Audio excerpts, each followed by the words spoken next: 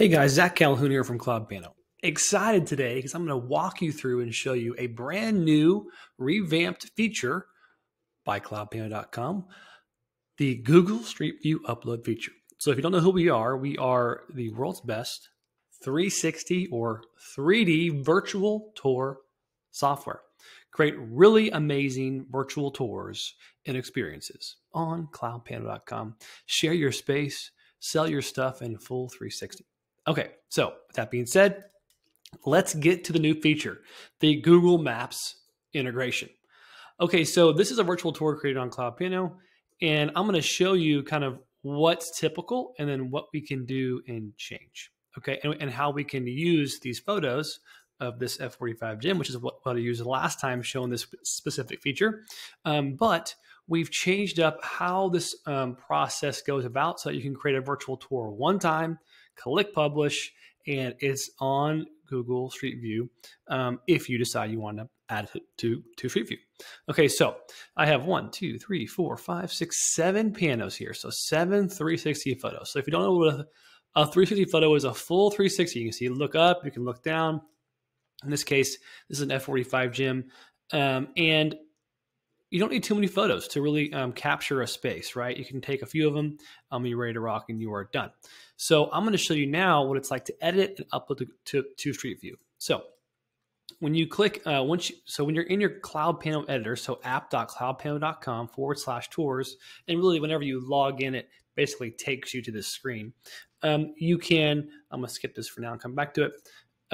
You upload your 360 photos, either taken from a 360 camera or our CloudPano mobile app. So let's say you are just wanting to make a 360 virtual tour of your space, right? We'll go to the CloudPano app and you can, actually, I'll just show it to you right here. It's right up top. It says download on iOS or Android. So if you have an iOS, you can even use our iOS capture. I'll go ahead and show you what it looks like just to give you some more context here. It's called the CloudPano Virtual Tour Creator, okay? Use this app and you can create 360 photos from your phone. When you make these photos, you upload them into your tour editor, just like this. So you don't have to use a mobile app. You can just upload 360 photos, which are 2-to-1 ratio equirectangular shaped photos. Basically, there's 360 photos. And you'll see them here on your left side panel, okay? Okay, so now we've gotten the basics out of the way. What's the steps I need to take in order to create this virtual tour? Well, you'll see here on the top right, we have this brand new, beautiful set north point feature, okay? You must set your north points. That's the first step because Google Maps wants to know which way is north, bro, or in this case, which way should these photos face whenever we are traveling through the space, okay? And because these north points are going to be set and saved on the photos, it gives Google a much better data set to connect these photos and make it a beautiful experience. So I'm going to face all these photos and set north points towards this wall right here because I'm pretty sure that's north. So all you have to do is just like point the photo towards it and then click the icon and it will set it. So I'm going to go through all these, turn this guy around towards this wall. And you don't have to get it necessarily perfectly perfect. But every time you set a north point, you'll see on the left side in your sidebar a little N icon. The N icon just indicates that the north point has been set for that photo, okay? So I'm going to go ahead and do it real quick. We only got, I think it's 7 or so photos. So we don't want to face the north point the wrong way because then when someone travels to that space, they will probably be turned around. So here we go, one more time. And again, it's just setting the compass per photo so it tells the whole entire tour experience where we're at, where we're faced. And actually, I know the door's to the right here, so this one's already correct. So I'm gonna go ahead and set it. So all my ends are here, right? That indicates that all my north points are set. And in this case, I'm just using this tour for Google Street View, so I'm not even gonna name the photos. I don't even care. They were called image 1157, that's fine. Now our Street View editor has changed. Basically, it's you go right here, where instead of clicking publish, I'm going to click this down arrow. Right here it says publish to GSV, and it gives me a little title here of that tour, so I'm going to click it.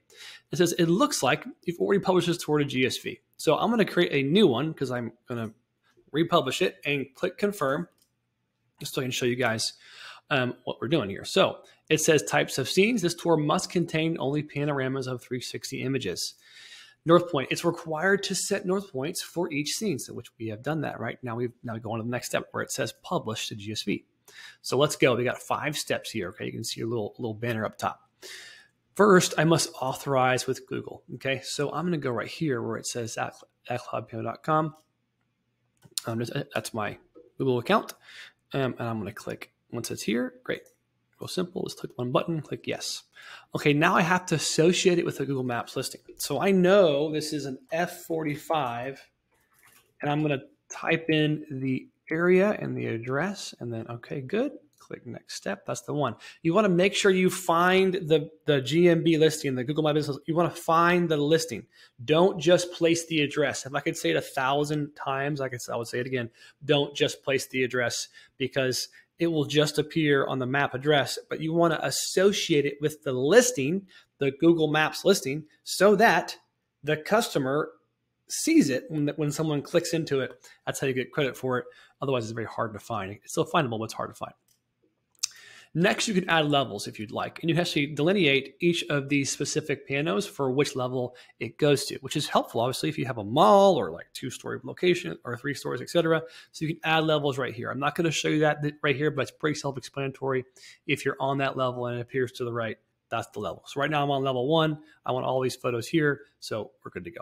Okay, I'm going to click next step. Okay, so now connections. All right. This is what you've probably seen before in the past, especially with our previous editor. It says not all scenes are connected with the entry scene. Check all levels and connect the scenes. Okay, so I want my entry scene actually to be this one. Okay, and I'm going to make sure that it's over here to the left. I'm going to zoom in a little bit as well. Can I zoom in? I'm already fully zoomed in. All right. So when I connect these photos, first I need to make sure that, oh, I see. Okay. So right here is my entry photo. So this is photo 7. Okay. Well, I want photo 7 to kind of be in the front. Okay. The front of the location. And these are kind of close together due to just the nature of this smaller tour, but that's okay. So I'm going to, if I have 7 selected, whatever I do over here, that's the one I'm editing. Okay, so if I want to connect it to, say, scene 2, I would click this little edit icon right here and then connect them. Okay, so I connected them right there. I've made 2 connections, which usually is fine, and that's it. Connections are done. Okay, so now I want to go to, say, scene 2, and I want scene 2 to be connected with, let's say, 3 and maybe 4. 4 looks good to me, so we'll do 4. Okay, just like that, and then I go on to the next one. So really simple. So now I'm on scene 3. Well, it already has 2 connections here, right? So I probably want to have it maybe connect to scene 5 also. And maybe we'll do scene 4. Just why not? So I'm going to move scene 5 over, and then I'm going to click my next photo here. So now I'm on scene 4. All right. And you kind of get in the drift here, but I'm just going to let you guys see me do it real quick. I'm just going to quickly edit or quickly connect them. Okay.